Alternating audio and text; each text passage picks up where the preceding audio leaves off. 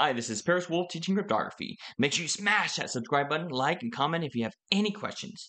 So with a rainbow table, that's where they're taking a mapped hash value to the original plaintext value.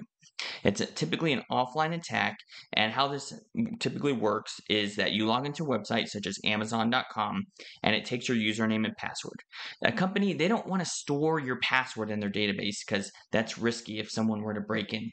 So what they do is they salt that password and then they hash it with a hashing algorithm, or they use something like bcrypt that salts and hashes the value. Now, the hash value is stored in their database, and so the rainbow table is assuming that they've already broken into that database and then downloaded it onto their computer.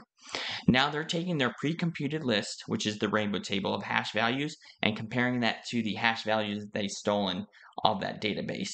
And they're looking to see if they're able to map that to a plain text to be able to log into one of these systems with your username and password. Salting, it can be an effective way to mitigate against rainbow attacks, but it doesn't guarantee that.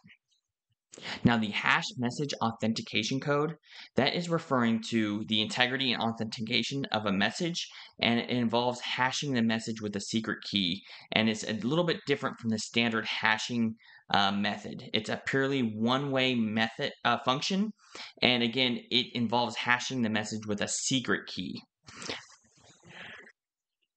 Now, Apache Password Recovery 1, APR1 is a hashing algorithm used for generating password hashes, and it uses MD5 and hashes that value about 1,000 times. It is configurable, and to slow down the attackers. So it just keeps hashing the hash value 1,000 times. So it's a very slow process.